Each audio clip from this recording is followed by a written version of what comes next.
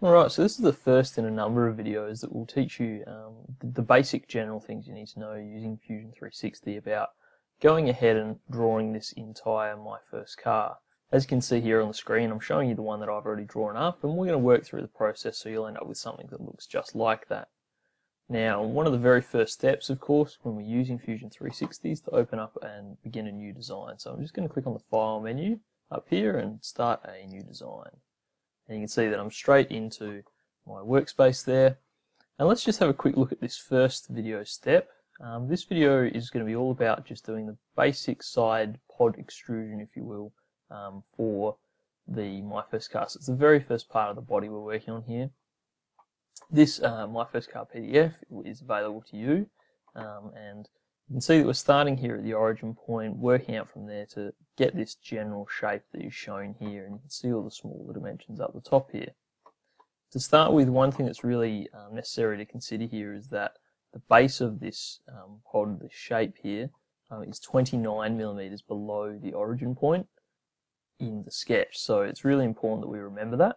So let's head into Fusion 360 and start drawing up this particular shape here. And at first, I'm not going to really worry about doing dimensions. It's just going to be about starting off that shape.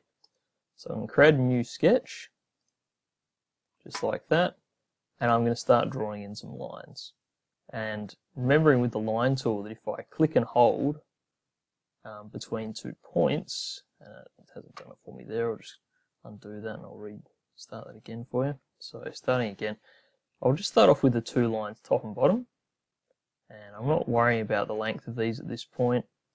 I'm just going with 2 parallel lines, so it doesn't really matter how long they are or where they are at this point now. We're just getting the 2 parallel lines. Now to add the 2 curved arcs on each end, what I'm going to do is I'm just going to click and hold and pull out from that initial point, just hitting the L key every time I need a new line. The reason I'm doing this is, as I go and I do this, it's adding in the tangent constraints between these curved lines and my straight lines, which are really important in this drawing.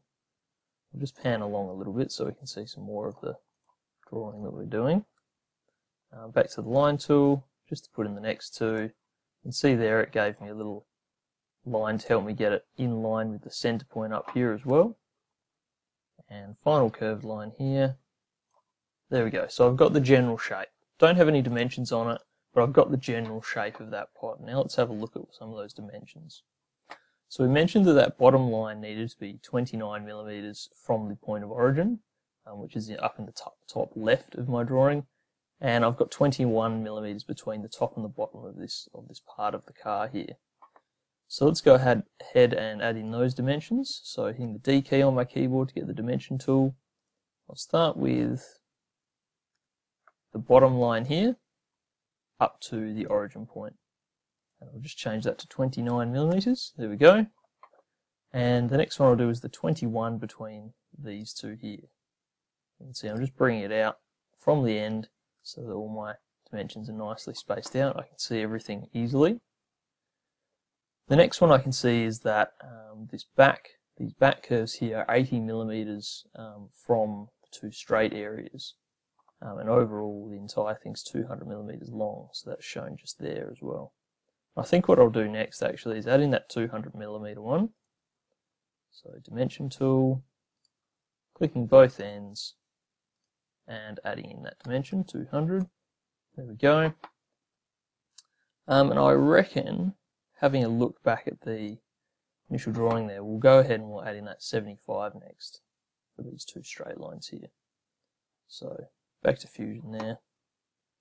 I'm still in my dimension tool, so I can make that really easy for me. Just click between those points and go with 75. And do the same up on this top one here. 75.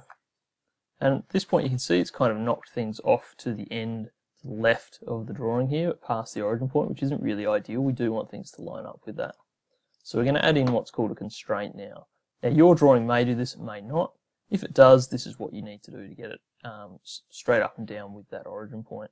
So I'm going to select the origin point, I'm going to select the end of my pod there, right click, and I'm going to use the horizontal vertical constraint, and that vertically constrains those points together.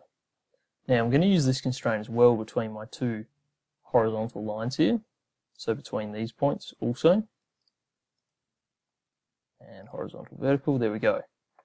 Now the reason I've done that is that it actually gives me those 275mm long lines exist in exactly the same position in the drawing now, which makes things a bit easier later on. So let's have a look back at our dimensions. We've got 80mm here and 45 at the front here. So let's add those ones in as well. So back to my dimension tool, between that point there and that one there, and we want 80mm. There we go, and it was 45 at the front, so I'll add that one in as well. And that one's already there for me, beauty, don't need to add it. So what it's come up with instead now is adding this dimension will over-constrain the sketch. Choose OK to create a driven dimension. Now, driven dimensions don't actually alter our sketch at all, therefore we don't need them, so I'm just going to hit cancel. So I know that everything else is accurate and I don't actually need that in there. The very last thing I want to check on in this sketch is that my center line here that goes right through this pod of the car is both points are horizontal with each other, so on the same line as each other, as well as being in the middle between the top and the bottom line here. So firstly I'm just going to exit my dimension tool. I'm going to select this end point here and this one down here. I'm going to right click and horizontal vertical them so they're now fixed to each other. And the very last thing I want to do is make sure they're in the middle, so I'll just pick one of them and I'm going to need my dimension tool now. So I'm dimensioning it from the top line to the middle there, and I'll need it to be 10.5mm. Alright, and now everything is all lined up. It's fully constrained. As you can see, we've got that orange area showing that we've got that closed loop right the way around, which means we can extrude this item now. And having a look back at the page here, it's extruded from the XY plane to a width of 32.5mm. Now the XY plane, don't worry too much about that, we just need to extrude it by 32.5mm. So clicking on the Extrude Tool, clicking on that shape, and I'm going to pull it out, and I can do this all the way out to 35. Makes it really easy for me, just like that. I'll just zoom out there and get it in a better position for us. There we go. The other way I could do this, just exit the pen tool, is up in the Extrude toolbox here. I can choose which direction I want to go through. You know, if I want to go out one side, two sides, etc. The distance I need to go, and I can actually type that in as well. Alright, so extruding that out to 35mm, just as the page says there. Sorry, 32.5. Better change that. Good thing I had a look. So 32.5.